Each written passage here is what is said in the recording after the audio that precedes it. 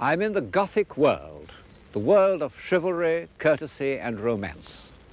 A world in which serious things were done with a sense of play, where even war and theology could become a sort of game, and when architecture reached a point of extravagance unequalled in history.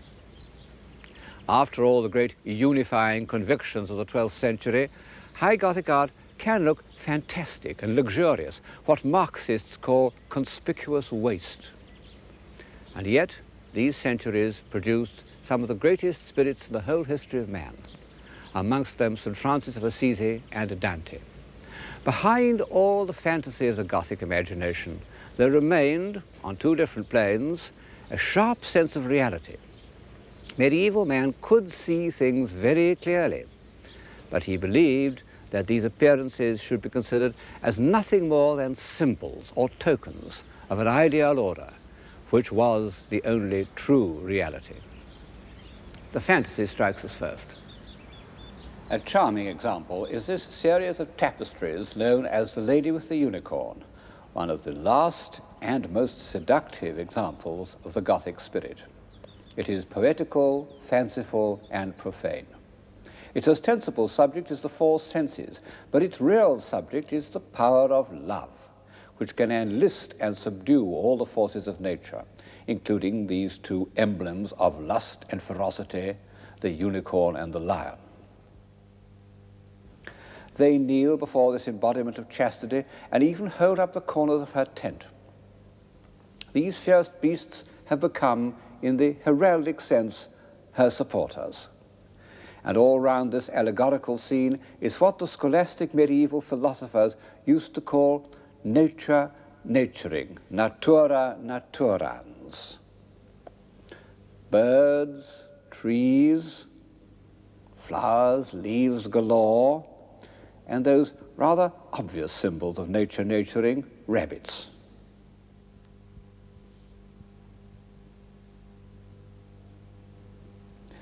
There is even nature domesticated, sitting on a cushion. What an image of worldly happiness at its most refined, what the French call the douceur de vivre, which is often confused with civilization.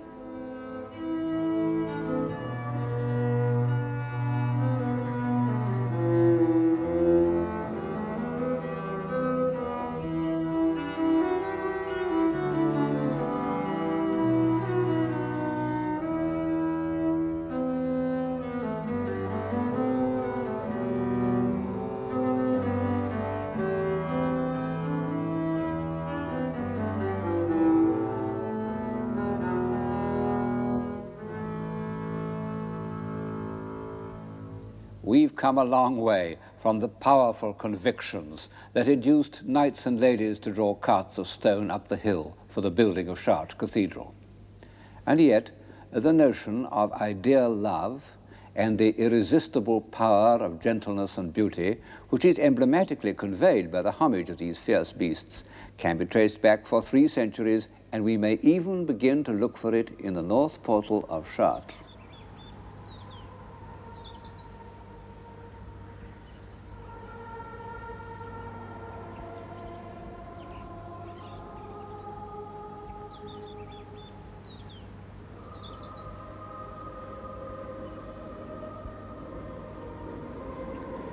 This portal, the north portal, was decorated about the year 1220, and it seems to have been commissioned by that formidable lady Blanche of Castile, the mother of St. Louis. And perhaps for that reason, or perhaps simply because it was dedicated to the Virgin Mary, many of the figures are of women. And several of the stories on the arches concern Old Testament heroines. And at the corner is one of the first consciously graceful women in Western art. Only a very few years before, women were thought of as like this. And those were the women who accompanied the Norsemen to Iceland. Now, look at this embodiment of chastity, lifting her mantle, raising her hand, turning her head, with rhythms of self-conscious refinement that would have become mannered, but here are genuinely modest, and in fact, she represents a saint called Saint Modeste, but she might be Dante's Beatrice. Of the 2 or 3 faculties that have been added to the European mind since the civilization of Greece and Rome, none seems to me stranger and more inexplicable than the sentiment of ideal or courtly love. It was entirely unknown in antiquity. Passion, yes. Desire, yes, of course. Steady affection, yes. But this state of utter subjection to the will of some almost unapproachable woman, this belief that no sacrifice was too great, that a whole lifetime might properly be spent in paying court to a disdainful lady or suffering on her behalf. This would have seemed to the Romans or to the Vikings not only absurd but unbelievable. And yet for hundreds of years it passed unquestioned. It inspired a vast literature from Chrétien de Troyes to Shelley, most of which I find completely unreadable. And even up to 1945, we still retained a number of chivalrous gestures. We raised our hats to ladies and let them pass first through doors, and in America, pushed in their seats at table. We still subscribed to the fantasy that they were chaste and pure beings in whose presence we couldn't tell certain stories or pronounce certain words. Well, that's all over now. But it had a long run, and there was much to be said for it. How did it begin? The truth is that nobody knows. And most people think that, like the pointed arch, it came from the East, that pilgrims and crusaders found in the Muslim world a tradition of Persian literature in which women were the subject of extravagant compliment and devotion. I don't know enough about Persian literature to say this is true, but I do think that the Crusades had another, less direct influence on the concept of courtly love. The lady of a castle must always have had a peculiar position, cooped up with so many unoccupied young men who couldn't spend all their time fighting. And when the lord was away for a year or two, the lady was left in charge. She took on his functions and received the kind of homage that was accepted in a feudal society. And the wandering knight who visited her did so with the mixture of deference and hope that one gets in the troubadour poems. Pour mon cœur relais au cierve une chanson faire.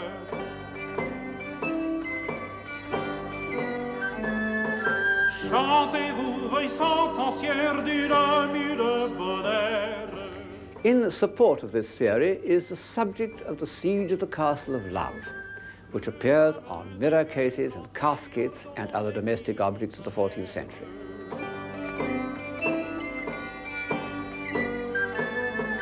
Certes, Yaneli amène sœur, hélas, car elle a très tous mon cœur pris en ses lacs. Celui qu'on doit avoir pluriel. I ought perhaps to add that the idea of marriage doesn't come into the question at all. Medieval marriages were entirely a matter of property. Well, as everybody knows, marriage without love means love without marriage. And then, I suppose one must admit that the cult of the Virgin had something to do with it. In this context, it sounds rather blasphemous. But the fact remains that one often hardly knows if a medieval love lyric is addressed to the poet's mistress or to the Virgin Mary.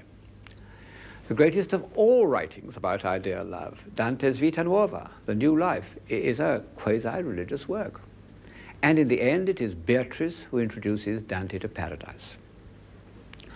So, for all these reasons, I think one can associate the cult of ideal love with the ravishing beauty and delicacy that one finds in the Madonnas of the late 13th century.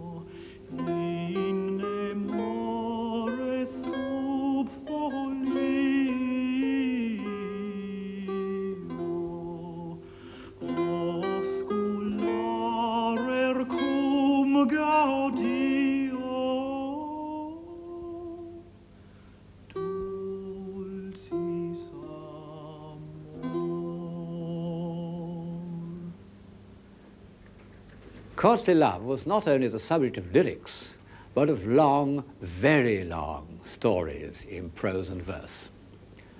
And this reminds me of something else that the Gothic centuries added to the European consciousness, that cluster of ideas and sentiments which surrounds the words romantic and romance.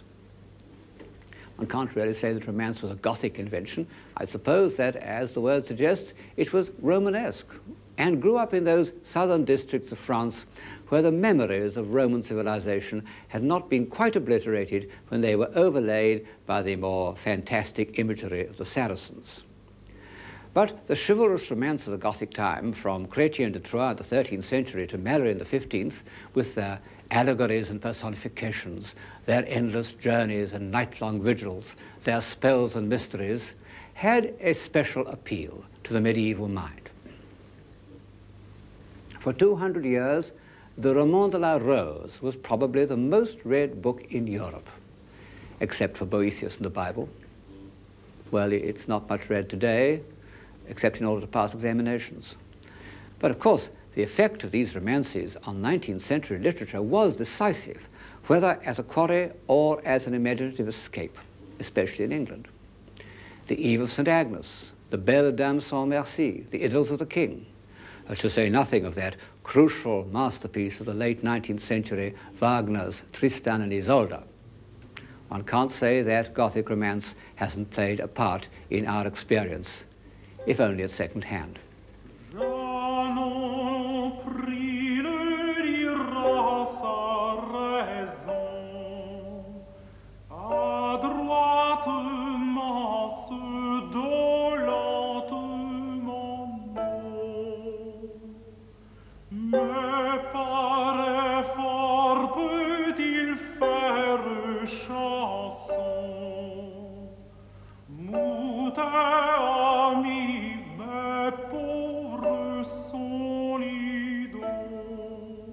The summit of court civilization was reached in the late 14th century in France under the patronage of the Duc de Berry.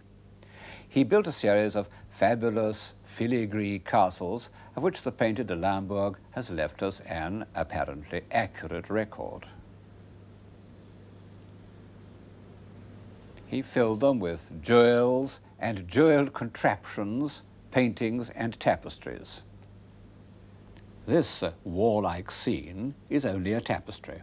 The Duke wasn't fond of war. The Duke's artists have given us a vivid account of his court. Here he is giving a grand dinner to celebrate the new year. There are no ladies present, which is curious, because the Duke, who was an amiably self-indulgent man, is reported to have said of women, "The more the merrier, and never tell the truth." But we can see some of his famous collection of 1,500 dogs, which is too many, even for me. They seem to have had the run of the table. Behind him is his chamberlain saying to some bashful suitor, "Approche, approche," and his courtiers, including a cardinal, are raising their hands in astonishment at such condescension. The castles, pictures, tapestries have vanished with the dogs, but a few of the treasures remain. This gold cup is one which seems to have been owned by the Duke, and one of the few objects from which one can still catch the flavor of this fanciful, luxurious world.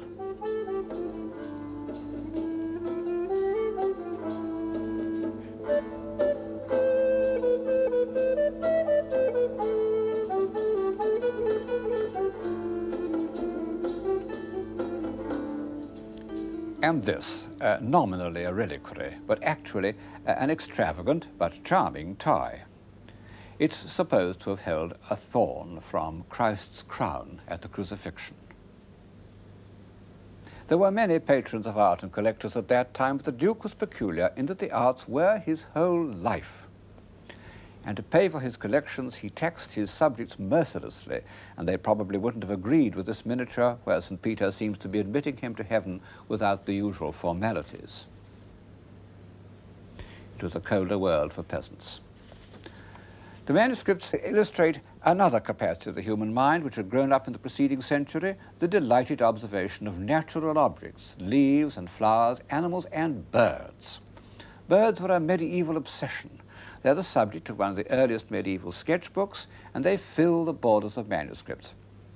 If you would ask a 14th century cleric to account for all these birds, he would probably have said that they represented souls, because they can fly up to God. But this doesn't really explain why artists drew them with such obsessive accuracy, and I think the reason is that they have become symbols of freedom. Under feudalism, men and animals were tied to the land. Very few people could move about, only artists and birds. They were cheerful, hopeful, impudent, and mobile, and in addition had the kind of markings that fitted in with medieval heraldry. The Duke's earliest manuscripts had shown an isolating and symbolizing approach to nature. But in the middle of his career, he discovered an artist or a group of artists called de Limbourg, who by some stroke of original genius saw nature as we see it, as part of a complete visual experience. No doubt much of their work's been lost, but one book remains, The Very Rich Hours, which is one of the miracles of art history. Here are men and women cultivating the fields, harrowing, sowing, with a scarecrow in the background, haymaking and harvesting, and suddenly we realize that all this had been going on in the same places, more or less unchanged, all through the Dark Ages, and went on in the same way right up to the last war.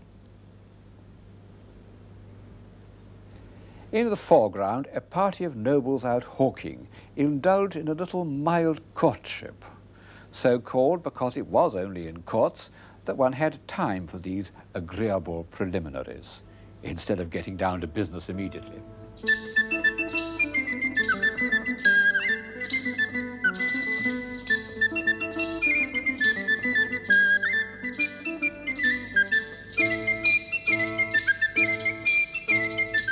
Then, in May, everyone puts on crowns of leaves and goes out riding. What a dream! No society has ever been more elegant, more debonair, more dainty. Those French and Burgundian courts were the model of fashion and good manners all over Europe.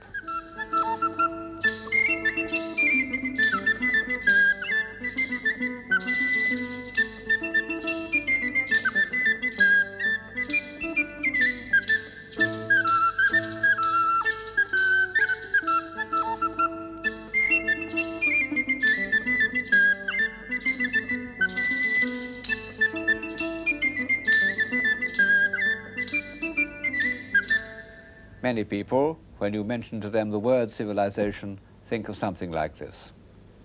Well, it isn't to be sneezed at. But it isn't enough to keep a civilization alive, because it depends on a small, static society that never looks outside or beyond. And we know from many examples that such societies become petrified, anxious only to hold on to their own social order. The great, indeed the unique merit of European civilization has been that it has never ceased to develop. Even the idea of courtesy could take on an unexpected form. In the years when the north portal of Chartres was being decorated, a rich young dandy named Francesco Bernardone suffered a change of heart. He was, and always remained, the most courteous of men. He was deeply influenced by French ideas of chivalry. And one day, when he had fitted himself up in his best clothes in preparation for some chivalrous campaign, he met a poor gentleman whose needs seemed to be greater than his own, and gave him his cloak. That night he dreamed that he should rebuild the celestial city. Later, he gave away his possessions so liberally that his father, who was a rich businessman in the Italian town of Assisi, decided to disown him, whereupon Francesco took off his remaining clothes and said that he would possess nothing, absolutely nothing. The Bishop of Assisi hid his nakedness and afterwards gave him a cloak and Francesco went off into the woods singing a French song. The next 3 years he spent in abject poverty, looking after lepers, who were very much in evidence in the Middle Ages, and rebuilding with his own hands abandoned churches. In all his actions he took the words of the Gospels literally, and he translated them into the language of chivalric poetry. He said that he had taken poverty for his lady, and when he achieved some still more drastic act of self-denial, he said that it was to do her a courtesy. It was partly because he saw that wealth corrupts and is the cause of war, but partly because he felt that it was discourteous to be in the company of anyone poorer than oneself. I have so far illustrated the story of St. Francis by the work of the Sienese painter Sassetta, because although he painted so much later, the chivalric Gothic tradition lingered on in Siena as nowhere else in Italy, and gave to Sassetta's sprightly images a lyric, even a visionary quality, more Franciscan than the ponderous images of Giotto. But I must now change to Giotto, not only because he lived 150 years earlier than Sassetta, that's to say, much nearer the time of St. Francis, but because he was chosen to decorate the great church where I'm now standing, the Church of St. Francis, built very shortly after his death. How many of these frescoes are really by Giotto's own hand is an open question. Modern English scholars have taken it into their heads to say that Giotto practically never went to Assisi at all. Italian scholars think that he painted nearly all of them. I'm inclined to think that Giotto was one of those artists, like Raphael, who attached much more importance to invention than to execution. He was quite prepared to let his pupils, there must have been a small army of pupils, carry out his ideas. The ones here above my head, I'm pretty sure he painted himself because they have all his weight and dramatic power. Where he seems to me to fall short is in his actual image of the saint.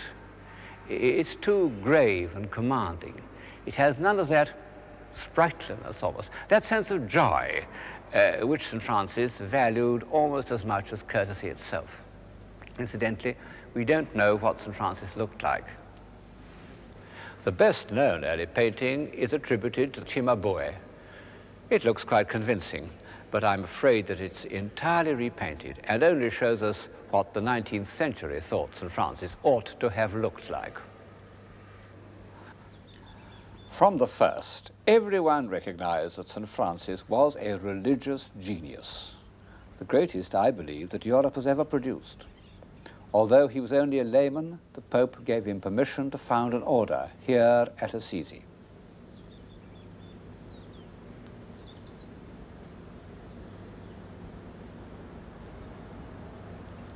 St. Francis died in 1226 at the age of 43, worn out by his austerities.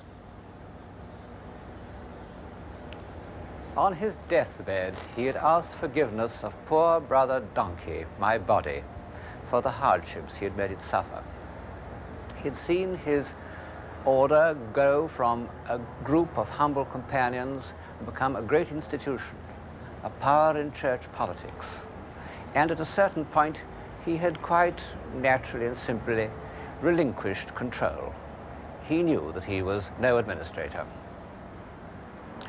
Within 2 years, only 2 years of his death, he was canonized, and his companions began to build this great church to his memory.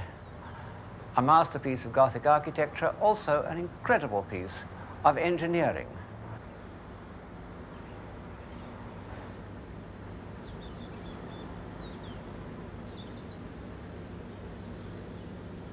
Two churches, one on top of the other, a huge monastery, all built on arcades, and of such hard stone that it's almost impossible to believe that it's original 13th century work. I think it must have been built by a castle architect. It was decorated by all the chief Italian painters of the 13th and 14th centuries, from Cimabue onwards, so that it has become the richest and most evocative church in Italy.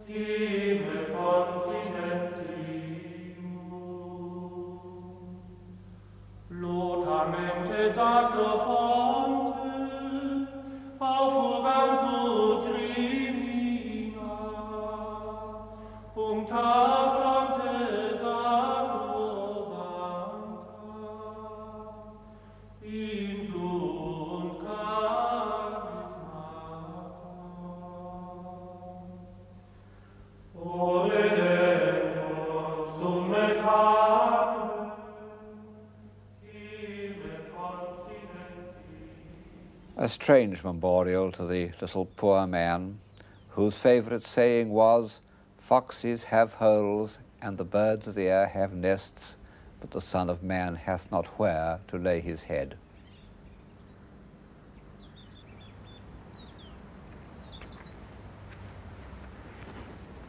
But of course, St. Francis's cult of poverty couldn't survive him. It didn't even last his lifetime. It was officially rejected by the Church because the Church had already become part of the international banking system that originated in the 13th century. And those of St. Francis's disciples who clung to his doctrine of poverty, called fraticelli, were denounced as heretics and burnt at the stake. And for 700 years, capitalism has continued to grow to its present monstrous proportions.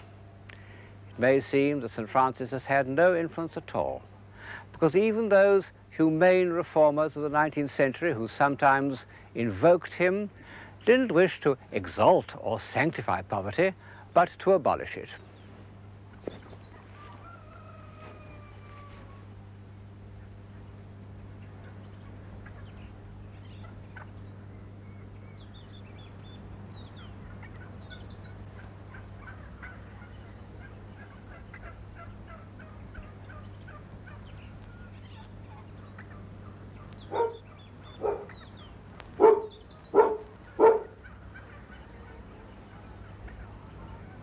And yet, his belief that in order to free the spirit we must shed our earthly possessions is the belief of that all great religions have in common, East and West, almost without exception. And by enacting that truth with such simplicity and grace, he made it a part of the European consciousness, an ideal to which, however impossible it may be in practice, the finest spirits will always return. And by freeing himself from the pull of possessions, St. Francis achieved a state of mind which has been of great value to us. I mean his belief in the unity of creation and the possibility of universal love. It was only because he possessed nothing that St. Francis could feel sincerely a brotherhood with all created things, not only living creatures like Brother Pig, but Brother Fire and Sister Wind. This philosophy inspired his hymn to the unity of creation, known as the Canticle of the Sun, and it's expressed with irresistible naivete in a collection of legends known as the Fioretti, the little flowers. Not many people can make their way through the polemics of Abelard or the definitions of St. Thomas Aquinas, but everyone can enjoy these holy folk tales which, after all, may not be completely untrue. They are, in contemporary jargon, amongst the first examples of popular communication, at any rate since the Sermon on the Mount. And they tell us, for instance, how St. Francis persuaded a fierce wolf that terrified the people of Gubbio to make a pact by which, in return for regular meals, he will leave the citizens alone. "Give me your paw," said St. Francis, and the wolf gave his paw. Most famous of all, of course, is the Sermon to the Birds, those creatures which, as I've said, seemed to the Gothic mind singularly privileged. 7 centuries haven't impaired the naive beauty of that episode.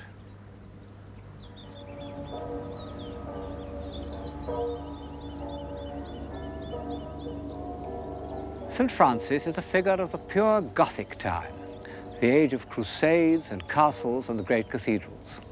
Although he put it to strange and marvelous uses, he belonged to the age of chivalry. Well, however much one loves that world, I think it remains for us infinitely strange and remote. It's as enchanting, as luminous, as transcendental as the stained glass that is its glory. And, in the ordinary meaning of the word, as unreal.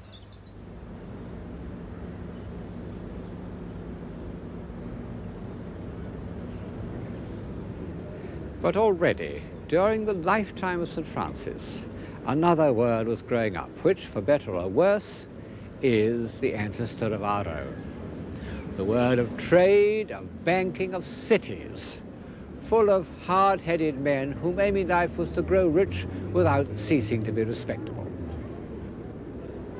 Cities, citizen, civilian, civic life. I suppose that all this ought to have a direct bearing on what we mean by civilization. Behind me is the town hall of Siena, looking very much as it did in the 14th century.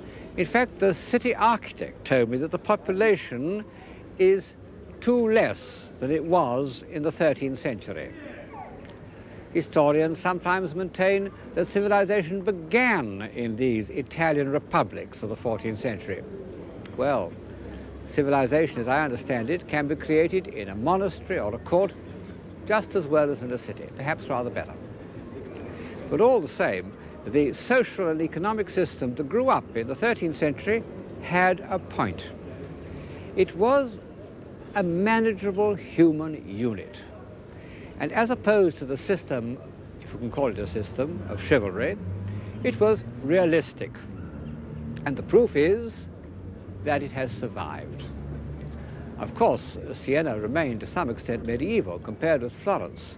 There, industrial and banking conditions at the time of Dante were surprisingly similar to those that exist in Lombard Street today, except that double entry wasn't invented till the 14th century in Genoa, I believe.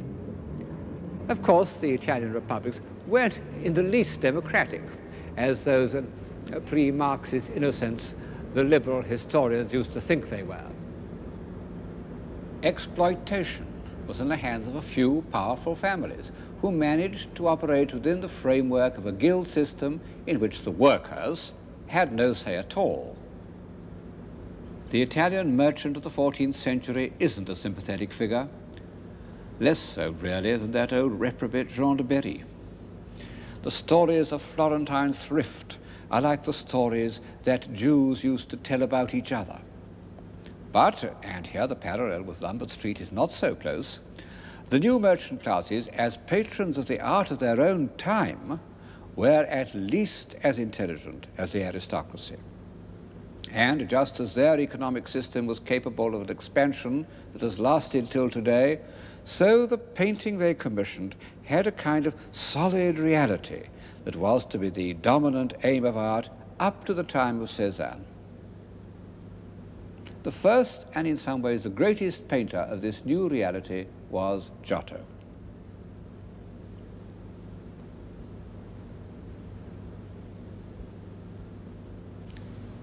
This is one of Giotto's frescoes in the Arena Chapel in Padua.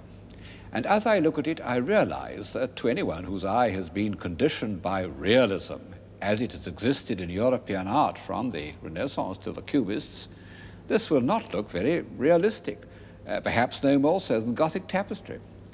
But this much is clear. Instead of a decorative jumble, it concentrates on a few simple, solid-looking forms arranged in space.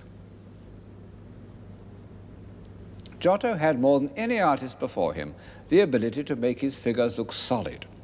He manages to simplify them into large, comprehensible, apprehensible shapes, and it gives one a profound satisfaction to feel that one can grasp his figures so completely.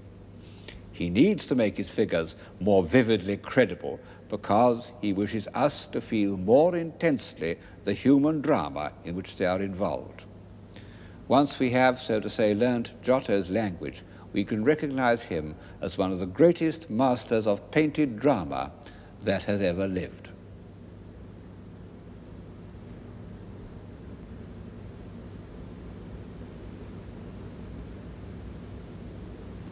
How did Giotto evolve this very personal and original style? When he was a young man, he was born in Tuscany in about 1265. Florentine painting was really only a less polished form of Byzantine painting. It was flat, flowing, linear, based on traditional concepts which had changed very little for 500 years. For Giotto to break away from it and evolve this solid, space-conscious style was one of those feats of original creation that have occurred only 2 or 3 times in the history of art. When such drastic changes do take place, one can usually find certain points of departure, models, predecessors, but not with Giotto. We know absolutely nothing about him till the year 1305, when he decorated a small plain building in Padua, known as the Arena Chapel, and made it, to anyone who cares for painting, one of the holy places of the world. It was commissioned by a moneylender named Enrico Scrovegni, whose father had actually been imprisoned for usury, that is to say, for charging an extortionate rate of interest, because moderate rates of interest were unofficially countenanced. And it's one of the first instances of the new rich commissioning works of art as a kind of atonement, a practice that has benefited the world almost as much as vanity and self-indulgence. Here he is, perhaps the earliest painted portrait that is obviously a genuine likeness, presenting a model of his chapel to 3 angels, and for that reason placed among the blessed in the Last Judgment.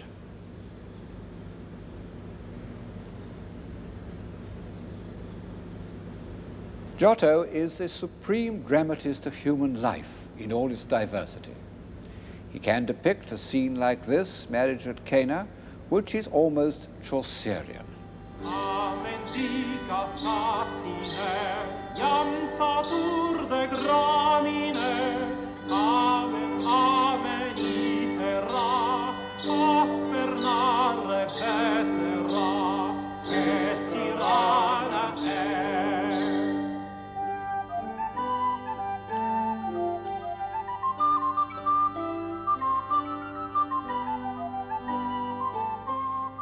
Behind the pots stands the pot-bellied host who tastes with astonishment the wine that has been created out of water. But Giotto is greatest when the human drama is greatest, as in the scene of the betrayal of the Garden of Gethsemane. What a marvelous invention that Judas should put his cloak round our Lord. Everything, heads, gestures, the explosive pattern of the spears, is a crescendo of feeling, tension, and violence.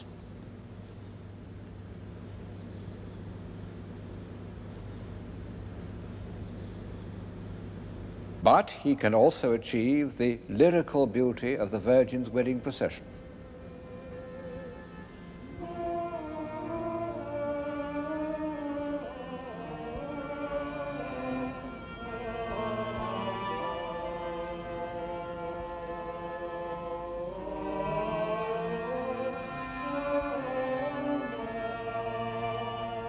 The tenderness of the Noli Me Tangere with its marvelously subtle relationship between the figures.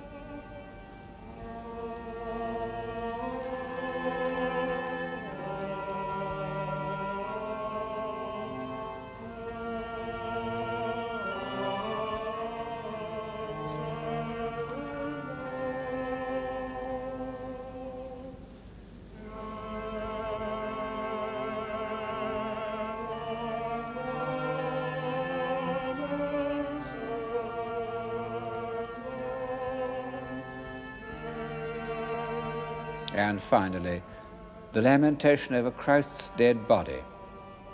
It's a masterpiece of pictorial construction, a sort of model for high academic painting for 500 years. But this technical aspect is soon forgotten. Look at the gestures and the heads of the mourning women. They need no words from me.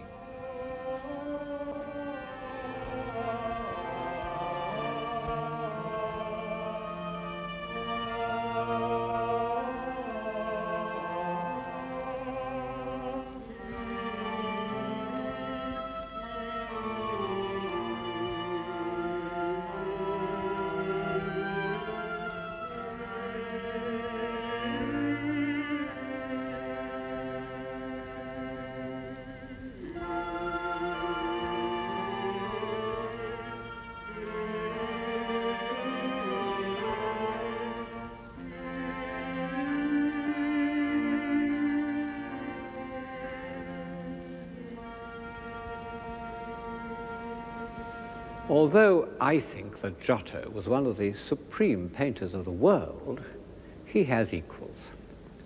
But in the year of his birth, and in the same district, was born a man who is unequaled, the greatest philosophical poet that has ever lived, Dante. Since they were contemporaries and compatriots, one feels that it should be possible to illustrate Dante by Giotto. They seem to have known each other, and Giotto may have painted Dante's portrait. In fact, their imaginations moved on very different planes. Giotto was above all interested in humanity.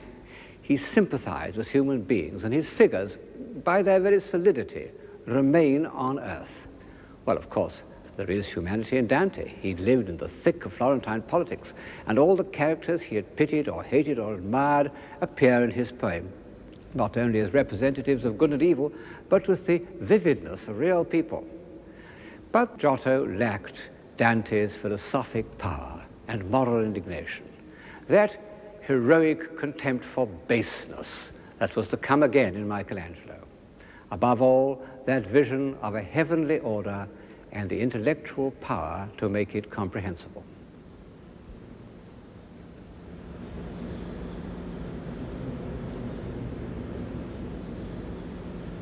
In a way, the poet and the painter stand at the junction of two worlds. Giotto belonged to the new world of solid realities, the world created by the bankers and merchants for whom he worked. Dante, as has often been observed, belonged to the earlier Gothic world, to the world of St. Thomas Aquinas and the great cathedrals. One isn't as close to Dante in the Arena Chapel as one is here in the Romanesque baptistry at Pisa. The pulpit by Niccolo Pisano was executed 5 years before Dante was born, and yet it has all his sense of horror, even some of the elements of the grotesque that come into the Inferno, combined with much that is derived from antiquity. And it has the same keen eye for truthful details, although, of course, we can no longer believe in these rather ridiculous monsters.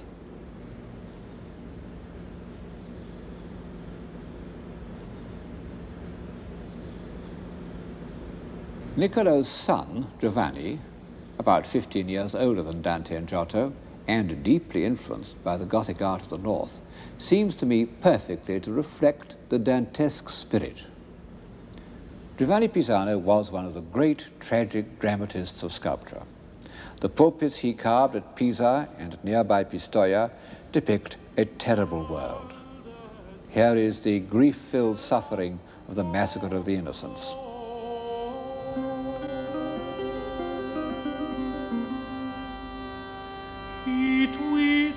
And went away unknown.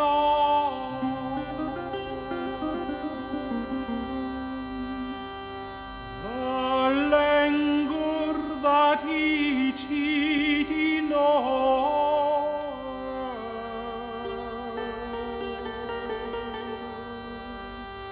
the loss he find the priest thereof.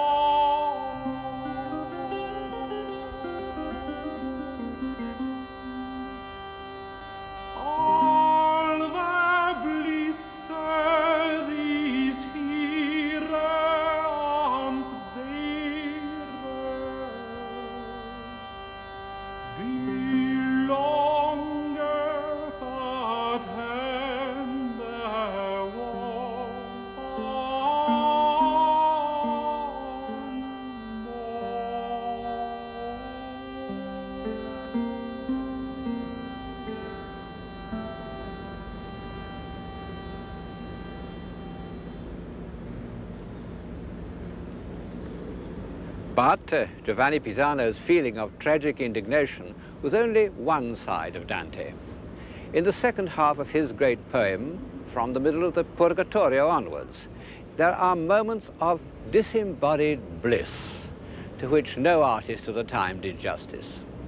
Nor were the painters of the 14th century ready to reflect Dante's feeling for light.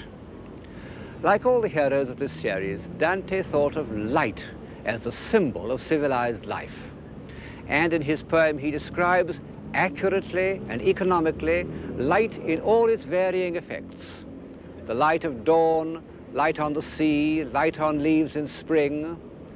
But all these beautiful descriptions, which are the part of Dante that we like best, are only similes. They are introduced by the words as when. They are intended to illustrate and make comprehensible to our earthbound senses the vision of divine order and heavenly beauty.